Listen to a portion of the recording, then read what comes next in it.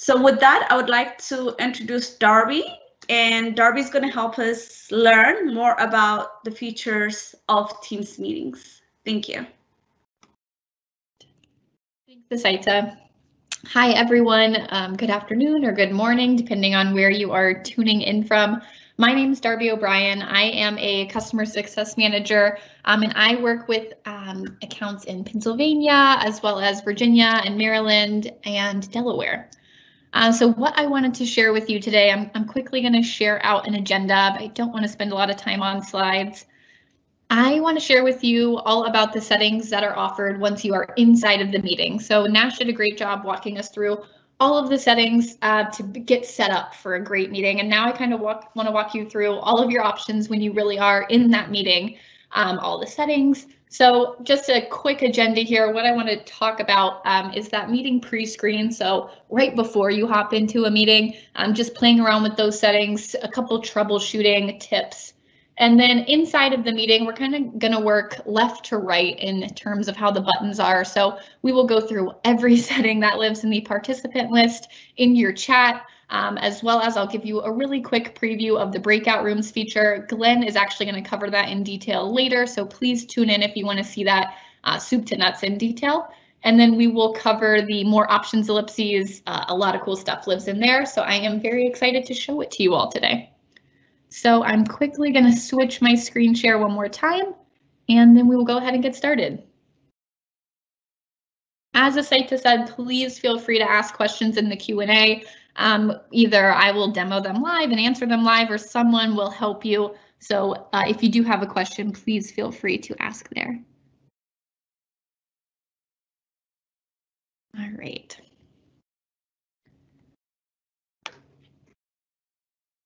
So I'm just pulling up my screen here.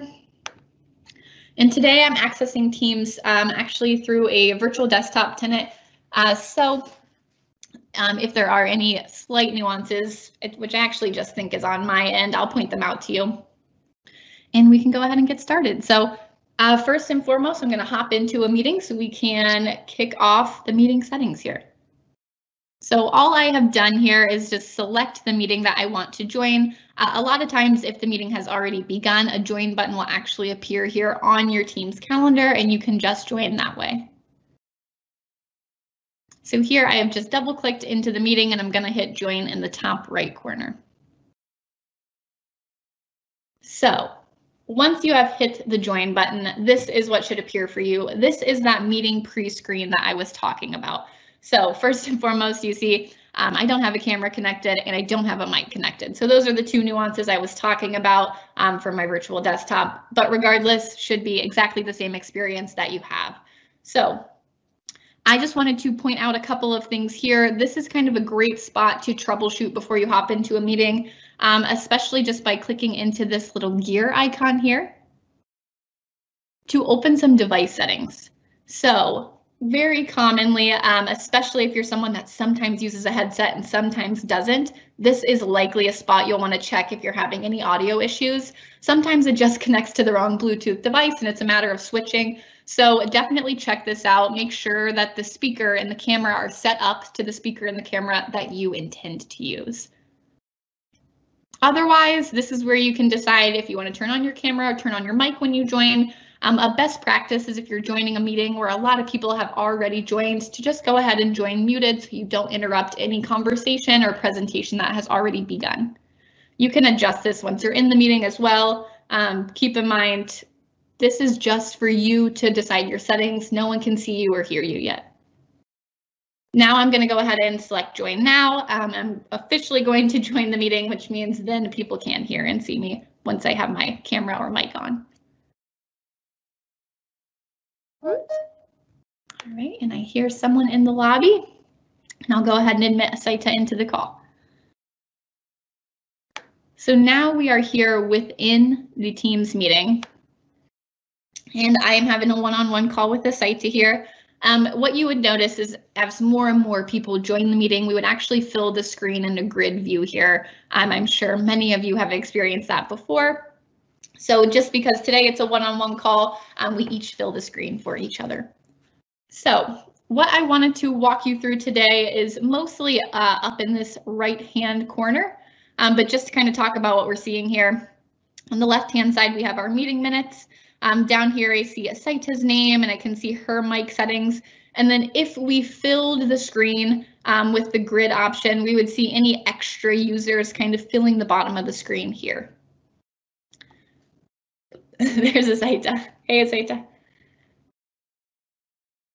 So first, I'm going to hop into this participant list here, and let's poke around with all of our options here. And there is a bit more that lives here than you would think. So first and foremost, we can see who's in the meeting, right? We can see who joined. And I see Asaita's here, and I am logged in as Johanna today. Underneath that, we can see others who were invited to the meeting, and then we could also see their response. So these 3 users are just demo users, so we will cut them some slack today for not attending. But if they had accepted or maybe accepted tentatively, that is where we could see that underneath their name. You'll also notice when I hover their name, I can actually request that they join the meeting, and that's going to dial out to them and essentially call them into the meeting. Up at the top here, when I hover over Asaita's name, who is actually in the meeting, I see an ellipses appear. So if I click on that, I have some more options. Truthfully, as a general rule of thumb inside of Microsoft Teams, if you see that ellipses, I would highly encourage you to click on it. There's just so many more things that live in those ellipses. So many questions are answered within that ellipses. So be curious, definitely poke around. You might just answer your own question by clicking into one of those. So when I click into Asaita's ellipses here in our call, I see some options here. I could mute her. She's actually already muted, so that option is grayed out. I could pin her, spotlight, or make her an attendee. I could also remove her from the meeting here. So let's kind of talk through what these mean. So our first option here is pin. When I do that, it actually pins Asaita here in the bottom left. You see now a little pin icon. So that actually pins her to the full screen. So we were on a one-on-one call, so she was already my full screen. But if we were in a call with, any more than one-on-one, she would be pinned to the full screen. Now, the difference here is that pinning is a personal choice. So when I pin Asaita, it is just pinning her to my screen for full screen. The other option here is spotlight. When you spotlight someone, it highlights them for everyone in the meeting. So that means it is making Asaita full screen for every person in the meeting. So what the difference there was, when I pin, that is just for me. And when I spotlight, that is for everyone in the call. So there's plenty of different use cases there, but if there is, a speaker on the call and you want to spotlight either their presentation or their video, that's a great way to do that. Or if you are just wanting to expand one person's video feed, maybe not for everyone in the call, that would be a pin option. And I will go ahead and stop spotlighting. You can also spotlight yourself for a call. So if you're going to be the key speaker on a call, you could actually put yourself into spotlight. That will make you the full screen for every viewer on the call. The other option we had there was to make Asaita an attendee. So you can actually adjust the settings inside of your meeting for your participants, whether making them presenters or attendees. And that just gives them more or less power within the meeting. So the ability to, mute or unmute others or share their screen, right? So it's going to either add or take away some of those abilities. For example, if I were to make Asaita an attendee, she would not have the ability to mute others or share her screen. There's a couple places to adjust this setting. This is just one of them. I'm going to show you the other places as well. Some of the other settings we have here in the participant list is I have a dial line at the top. So I could actually start typing someone's name in my organization and I could call them into the meeting. Or I could type a phone number and call that user into the meeting via a phone number. It doesn't just have to be a name of someone in your org. The other setting we have here that I think is commonly missed is this copy join info button. Did you want me to pause you during the call to ask questions, or do you want to wait until the end? Either works. Okay. There was just a question here. Could you spotlight multiple people? That's a great question. I don't think that you can spotlight multiple people at this time, but I want to say that is a feature that's coming down the pipeline. Is that correct? I believe you can. I think this is there now, but Stacy, Nash, Stacy, anybody who's on the call, do you guys have an opinion on this? I thought you could only spotlight one, and I thought that was more of an organizer / presenter being able to spotlight a particular person for everyone versus pinning it would be a user preference. Got it. Okay. So I think that's correct because you were not able to spotlight both of us here, right, Darby? That's correct. Now, one thing you can do is you can pin one user and spotlight a user. So that might be a workaround for now. If you specifically need someone's feed, you can pin and spotlight. But for right now, I believe you can only spotlight one person at a time. And then another question in regards to the spotlight is, can any attendee spotlight an attendee? If you are an attendee in the meeting, not a presenter or just a participant, you may not have the ability to spotlight others. But if you're just a typical participant in a meeting, yes, you should have that ability. Thank you, Darby. You can, as a user or as an attendee, you can pin someone if you want to. That's good to know. Awesome. Were there any other questions? No, the rest I can answer. I just wanted to, this was coming up continuously, so I wanted to call it out. Perfect, thank you. So what we have here is the copy join info. And I feel like a lot of us have found us in this situation before where you hop into a meeting and a colleague reaches out to you and says, I can't find the join information, or I don't think I was forwarded this, can you find it? And now you are scrambling to send them the join information to the meeting. But what you can actually do is just copy the join information here, and that's going to copy it to your clipboard. I'm going to send it in the chat here. Typically, you would probably send it in a one-on-one chat to whoever needs the join information. But what you'll see when I paste is the meeting join.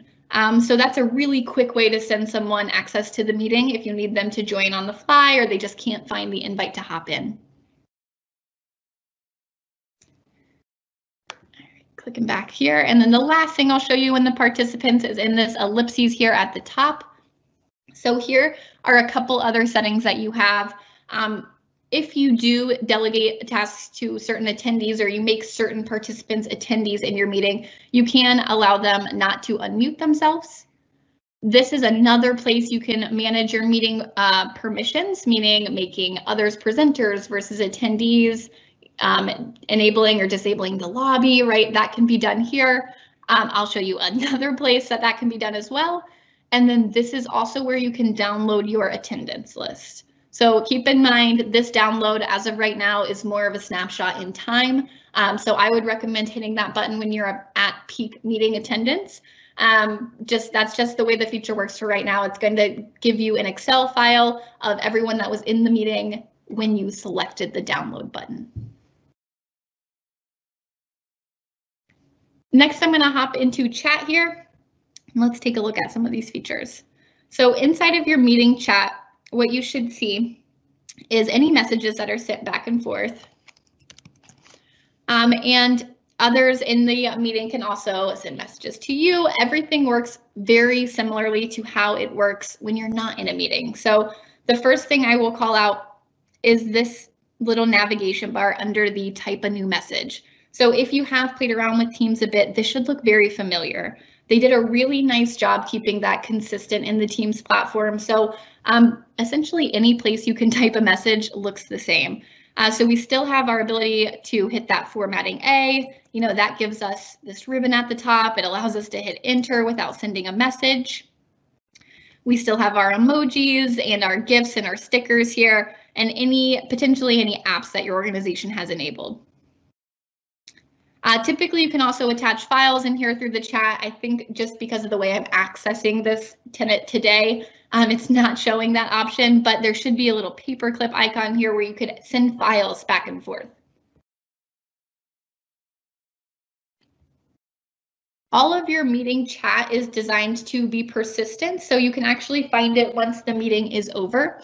I believe Bridget's going to cover that in tomorrow's session, so I won't spend too much time on it, but that is why it is so great, right? Because if you're having a side conversation in a meeting, if you're sending documents that supports what the person that is presenting is talking about, it's very easy to go find it all the next day. I'll also show you back into the chat again later when I start the recording for this meeting, so you can see what that looks like from the chat as well.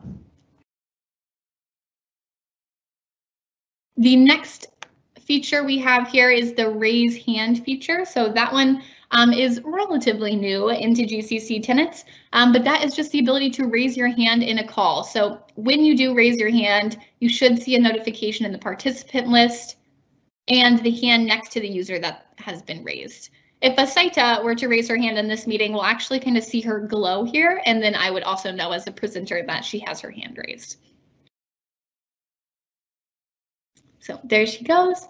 So Asaita raised her hand. I see very clearly, right? She kind of had a gold glow around her, and then I can see here in the participant list that she has her hand raised. So that's a great way to keep track of questions. You could see hands go up and then pop into the participant list and kind of go down the line.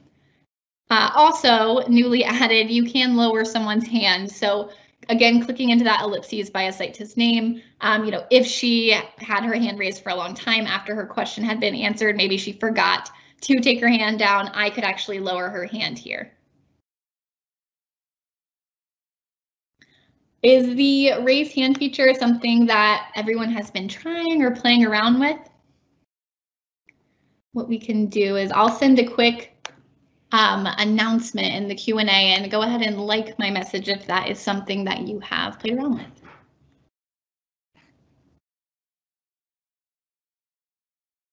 All right. So the next button we see here in my meeting is the breakout rooms icon. So like I said, I'm not going to spend a lot of time on this because Glenn is going to do a full detailed session on this later today. Definitely, it would encourage you to attend that. But just to kind of give you a quick preview of what it looks like, first and foremost, you are only going to see this breakout rooms icon if you are the organizer of a meeting. So that means you created the meeting, you sent out the invite. If you are not the organizer, you probably will not see this icon in your meeting. So that's the first nuance. So if you've noticed, sometimes I see breakout rooms and sometimes I don't, that would be why. So when I click on that button, it's just going to open a breakout room card for me to create my rooms. And again, like I said, I'm not going to go into a lot of detail here because Glenn will later, but I just kind of wanted to show you a quick preview. So we can select up to 50 rooms here, and I can either automatically have teams assign those users into rooms, or manually I can pick who goes in what room. Keep in mind, even if you do this automatic, you have it take your 50 meeting attendees, put them all in rooms. You can kind of pick and choose, move people around after the fact if you would like to. And then finally, the last button we have here has the most in it, and that is the more actions ellipses here. So this is where a lot of different settings live. So let's just kind of break it down at the top here. First and foremost, these are kind of like housekeeping settings, in my opinion, places to kind of check your own settings, check the meeting, and just kind of get a feel for what's going on. So first, you've got your device settings here. This is the exact same device settings icon that shows up in your pre-meeting screen. So you can also check it mid-meeting, right? If all of a sudden your audio goes out or your mic goes out, maybe check and make sure it's still connected here. You also have got your meeting options here. So this is the screen I was telling you over and over. There's a million places to find this. You can even do it before the meeting and in 3 different places inside of the meeting. So this is where you can actually mid-meeting adjust some of the settings in your call. So first and foremost, if you have a lobby set up, you can actually decide on a per meeting basis who can bypass the lobby. You can decide whether callers can bypass that lobby. You can decide whether or not you would like that sound to ding every time that someone joins or leaves the call. that's up to you, right? Typically, the bigger the call, you probably don't want to leave it on. It just gets a little bit distracting. And then here is where you can decide who can present. So right now, everyone in my call can present. We're all equal here. We can all share our screen. We can all, mute and unmute others. But I can actually change that. So I could change that to just people in my organization.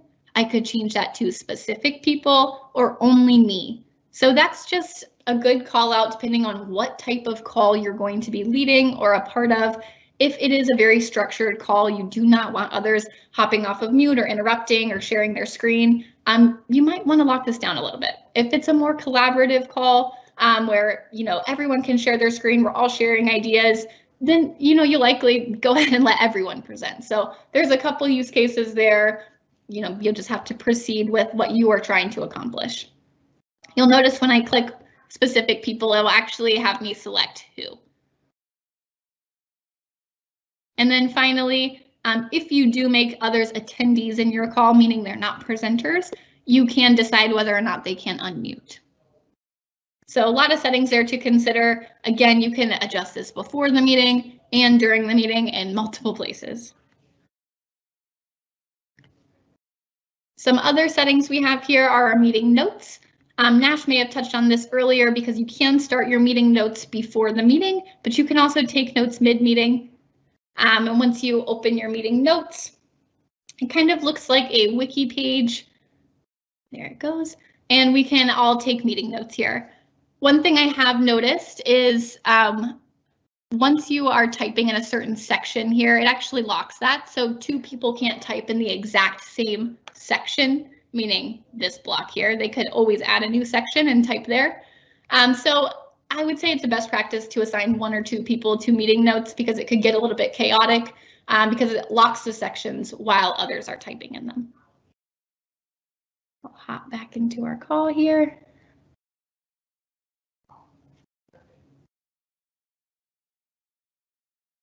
And then finally, we have our meeting details. So this is, again, another place you can copy that join information and just see the meeting set up here. And then on to some of the fun settings here in the meeting options. So we have this gallery view, which is the default, just that grid view. And then we have a large gallery view. This is live now. It just only turns on if there are more than 9 videos on at once in a call. So if you've seen this grayed out, it's just because you may not have enough people in the call or enough people with their video on in the call. And then together mode, same thing, right? We need at least 5 people to get that turned on for your call, but it should be live right now. We've also got the full screen mode. So you'll notice when you first jump into a Teams meeting, it may not fill your screen, but you could use the full screen button to do that. You can have the Teams meeting call you. So if you would like to view on your device, but listen on your phone, you could do that. A site is also going to cover the mobile app tomorrow, which is a great way to join on the go as well. Then we have got our live captions here. So we could turn on live captions for the call. And then finally, we have got our recording. So when I select the start recording option in Teams, what you're going to see is a banner will appear across the top of the screen to let everyone in the call know when the recording has started. And there it is. So this went to me to let me know I started recording, and I should verbally let everyone know that I'm going to record the call, but they're also going to see a banner. Now, the other place that they will see is in the chat here. So they'll be able to see exactly when in the call the recording was started. Once we are all done with our meeting and we have recorded it all and we're ready to stop, the stop recording button lives in the exact same spot, and I will just hop in here and stop the recording.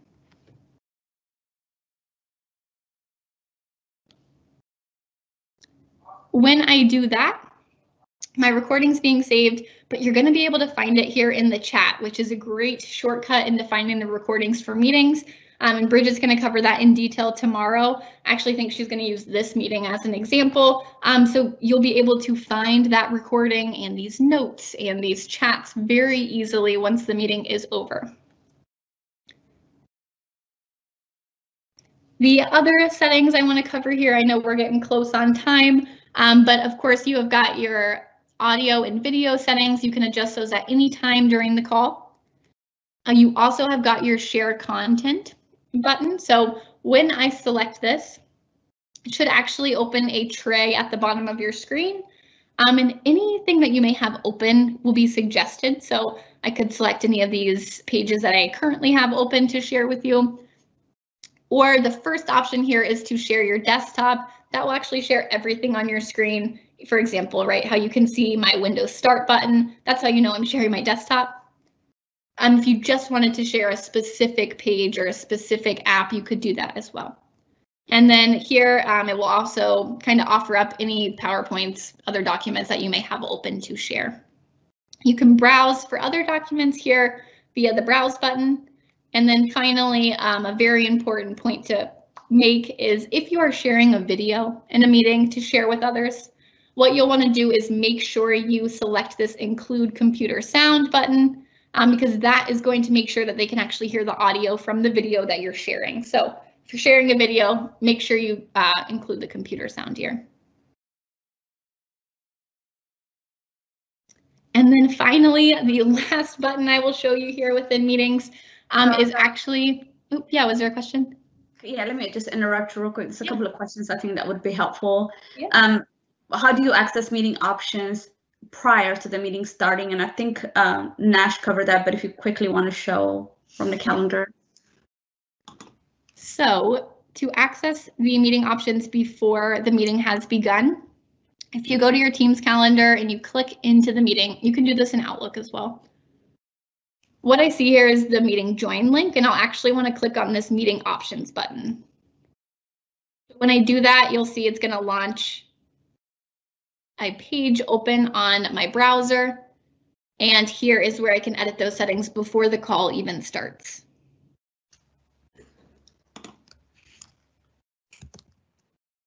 Were there any other questions I could help with? Yeah, one other question that continues to come up is, do you need to stream to do recording? It's a tricky one. So well, today, let's answer from the current. Yes, so for right now, your recordings would go to Microsoft Stream. So you could, everyone on the call should have access to Microsoft Stream, and you can access any of the calls that you hit record on there. Yeah, and I think, you know, just the best way why we hesitated a little bit is because we do have coming soon on a roadmap where you can actually save your recordings to OneDrive or SharePoint. So that is why Darby and I hesitated a little bit on that. But I also know that a lot of organizations have disabled the recording capability. So if you don't see it, I don't want you to think there's something wrong with your system. It might just be a setting that has been put in place by your organization. Awesome. All right, the last thing I wanted to show you here is just actually within the leave button of the meeting. So what you'll notice next to leave is actually a drop-down menu, and this is a well-hidden feature, but you can leave a meeting as usual, it'll hop you out of the meeting, but you can also end a meeting, which kind of ends the meeting for everyone on the call. So that's kind of a way to end the meeting for everyone all at once.